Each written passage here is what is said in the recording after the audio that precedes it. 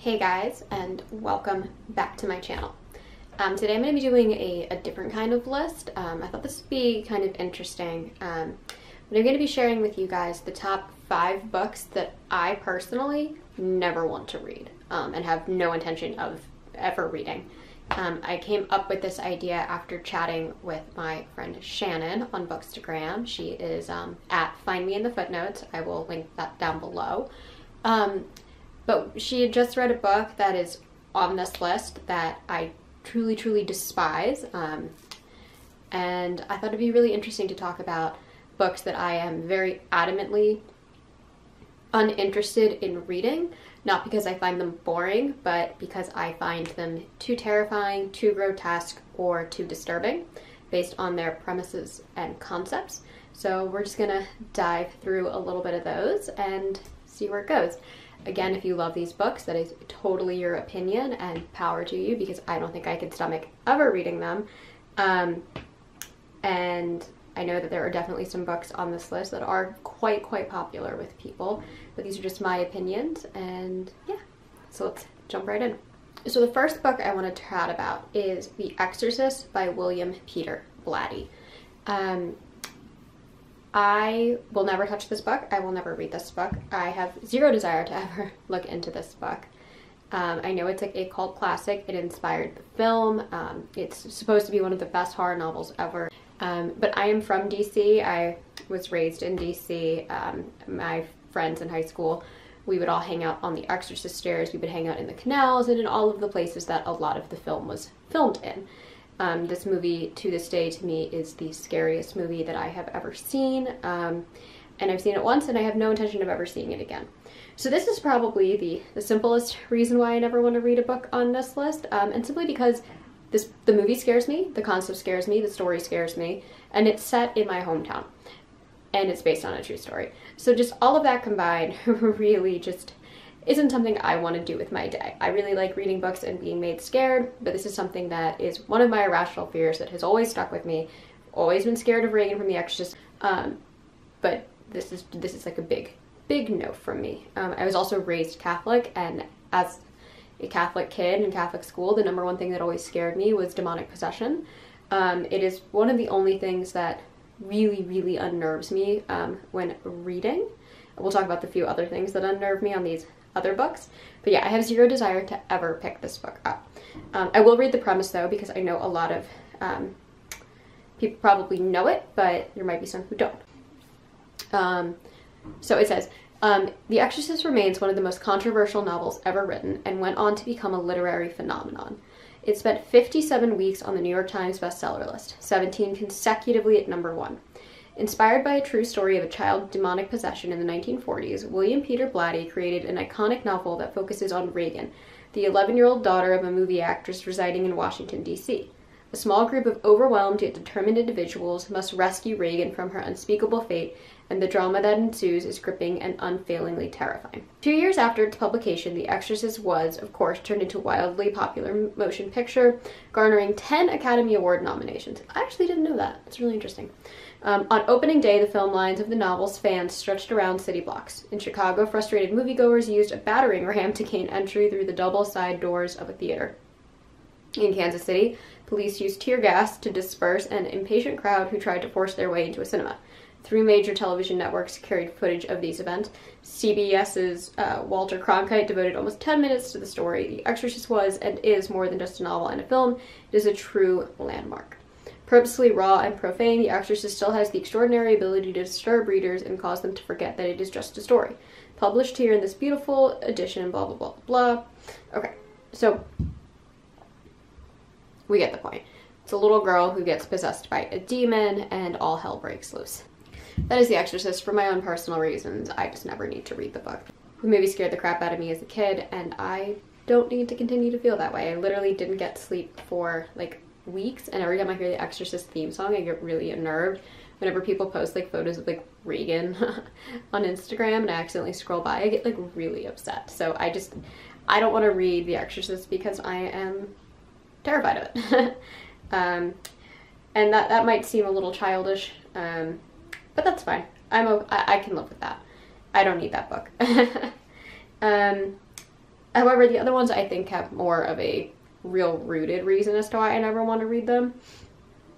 The next one on my list is the one that Shannon and I had actually been discussing, and it's American Psycho by Bret Easton Ellis.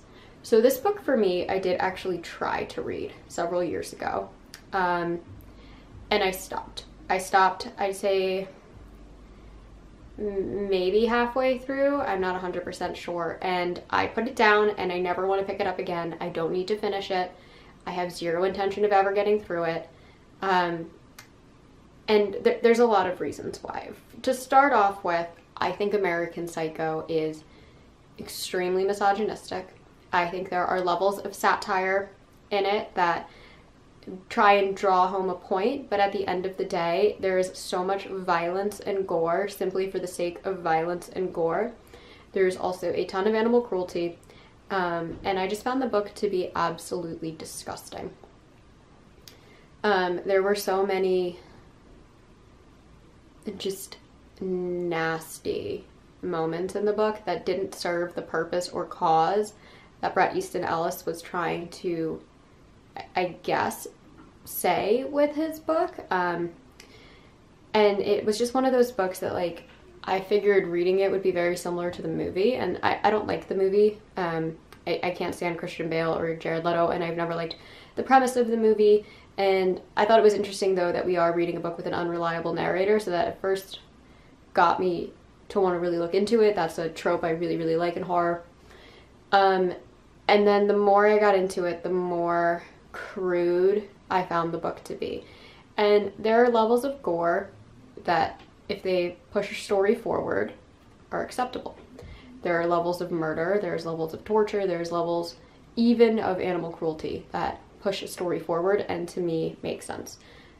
This book abused all of that and didn't use any of it for basically nailing down kind of the criticism of, like, the rich 80s businessman lifestyle that Easton Ellis was attacking. And I just thought it was a very poorly, it was very poor taste. I find that book to be in very poor taste. I know a lot of people like it. My boyfriend loves this novel. He thinks it's very satirical. He totally gets the point, and all of the bloody gore and violence doesn't bother him, but it bothers me, and I didn't need to keep reading it because I just found it to be disgusting and pointless and just gore and torture porn for the sake of gore and torture porn. The concept of killing something for shock value instead of, again, serving the purpose of a story is cheap horror to me, and I don't like cheap horror. I don't like the idea that there are tropes such as, like, rape, pedophilia, incest. I've spoken in other videos about that. And of course animal cruelty, that to me should not be used when a horror author can't think of something creative to make it scary. When you just rely on things that are just inherently evil for shock value, you're starting to lose my interest, and you're starting to lose the message that you're trying to portray, at least in my opinion. So yeah, won't ever finish American Psycho. I have zero desire to. I had zero desire to read the book in the first place, actually. I'll be perfectly honest. It was given to me and somebody was like, oh, you should read this, you'll really like it. It's like dark satirical horror. And I was like, oh, cool, I don't like the movie, maybe I'll like the book. But no, never gonna touch on it, never gonna finish it, do not care. And then I guess I'll read the premise for people if you haven't read American Psycho. So the product description. In American Psycho, Bret Easton Ellis imaginatively explores the incomprehensible depths of madness and captures the insanity of violence in our time, or any other. Patrick Bateman moves among the young and trendy in 1980s Manhattan. Young, handsome, and well-educated, Bateman earns his fortune on Wall Street by day while spending his nights in ways we cannot begin to fathom. Expressing his true self through torture and murder, Bateman prefigures an apocalyptic horror that no society could bear to confront. So, yeah, alright. That's American Psycho. Moving on, we don't really need to talk about that. I feel like almost everybody knows about American Psycho. Okay, now the next three might not be as popular. I'm going to kind of throw the next two together because they're by the same author and I won't read them for the same reasons. And that is The Troop by Nick Cutter and The Deep by Nick Cutter. So I will quickly give y'all the descriptions of these books. So The Troop by Nick Cutter is, once a year, Scoutmaster Tim Riggs leads a troop of boys into the Canadian wilderness for a weekend camping trip. A tradition as comforting and reliable as good ghost story around a roaring bonfire. But when an unexpected intruder stumbles upon their campsite shockingly thin, disturbingly pale, and voraciously hungry, Tim and the boys are exposed to something far more frightening than any tale of terror.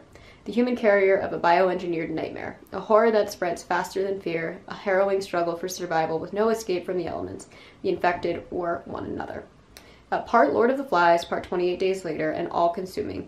This tightly written, edge-of-your-seat thriller takes you deep into the heart of darkness, where fear feeds on sanity, and terror hungers for more. I'm going to pause for a second and say that that sounds so up my alley, that this sounds really, really interesting. Lord of the Flies is one of those books that I had to read in high school and has stuck with me forever. I don't like that book, but I find it very effective in what it does, very disturbing. I really, really, really remember that book vividly, even though I read it 13 years ago or something like that. So this I find very intriguing, but I'm going to pause and come back as to why I will not read this book.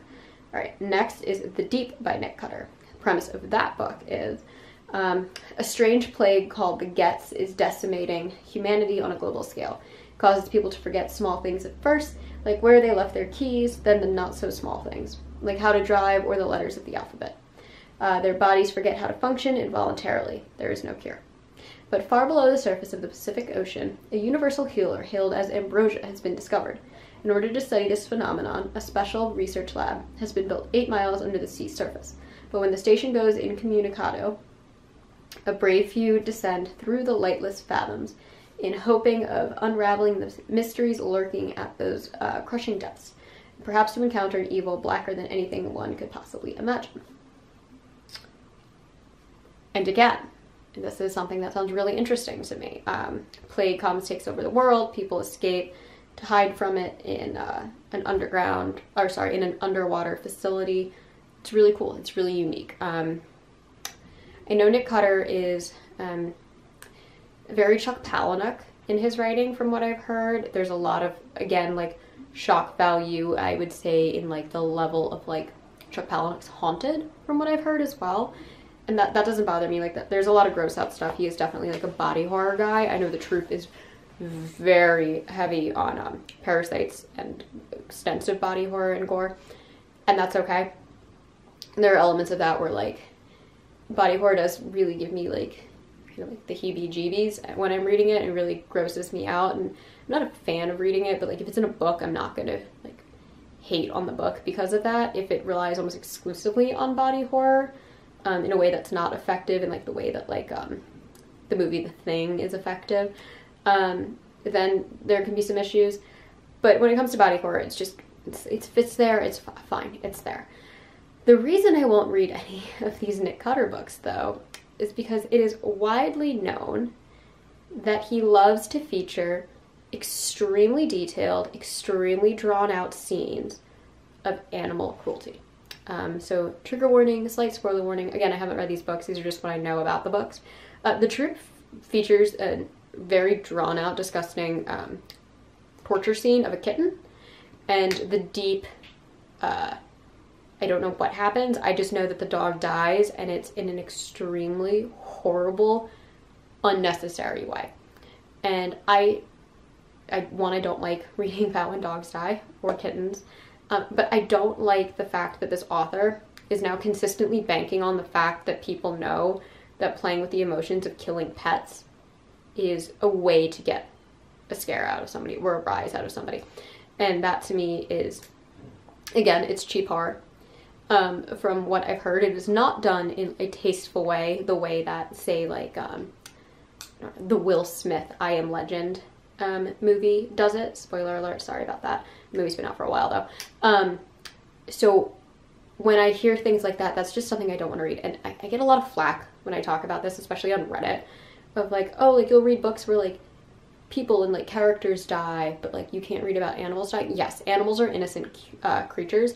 They are sweet, they are loving creatures, and I don't need to waste my time reading about a gruesome, graphic death for an absolutely all-loving, innocent creature.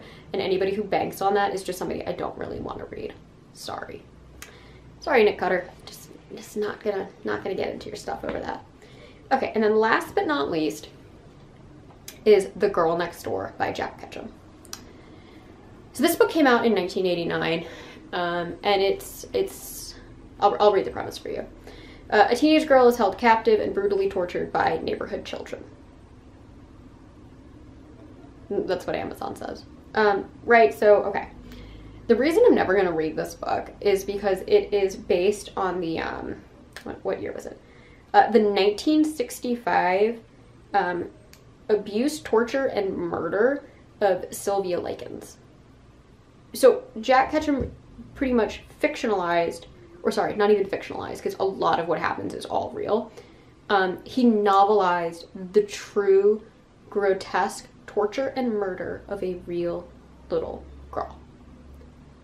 And I've heard this book is brilliant. I've heard it's very well done. I've heard it handles the subject matter in a very delicate way, in a very respectful way, and in a way that gives the victim a voice that she hasn't really had prior. And I respect that, and I don't think Jack Ketchum writes cheap horror. I don't think of Jack Ketchum in the same light that I view Nick Cutter and Bret Easton Ellis, but I don't think I could stomach reading a horror novel based on something so graphic and so gruesome, and knowing that it all really happened. And that to me is like a level of just like sadness and depression and just a look at like the absolute depravity of humanity that I just don't want to waste my time on. Or not even waste my time on, that I don't want to like spend my time on. I know this case, I'm really into true crime, and this is one of the most horrific cases I've ever read, and I just don't think mentally I could sit and read that story. I think it would be like a real gut wrencher to me. I think it would put me in a very bad place, and that is why I don't want to read it. But the fact that Jack Ketchum wrote a novel that has effectively done that to many people who have read that, does, again, give this victim a voice, does not let her torturers and her murderers off the hook. I highly recommend, if you're interested in this case, to look into that case and see why it is important that Sylvia has a voice now. I believe her name is changed in the novel, but it is very much based off of this story. So that is one of those books that I understand why people want to read it. I personally don't think I could ever read it. It doesn't make me think less of Jack Ketchum at all, actually. But I'm actually stunned that he was able to do the research and put her experiences into words, because every time I read about that case, I am just stunned into sadness. It is such a horrible, horrible thing that happened to that girl. So that is a book that I just don't think I could ever pick up. So yeah, well, that got really dark really quickly. But yeah, so there are 5 books that I just don't ever really want to touch. I would say that The Exorcist, again, I'm a scaredy cat. I can't do it. I know I can't do it. The Girl Next Door, I just don't think I could stomach that. I think that would really put me in a bad place, as I was saying. And those to me are totally valid reasons to not want to read a book, versus The Troop, The Deep, and American Psycho, which I just find to be offensive and sadistic and cruel. And so I don't really want to partake in books that, touch on those subjects for no real reasons, it seems to me. Anyway, thank you guys so much for watching. As always, I will be uploading videos on Mondays and Thursdays. If you enjoy my videos, please hit those like and subscribe buttons down below, and I will catch you all in the next one. Bye.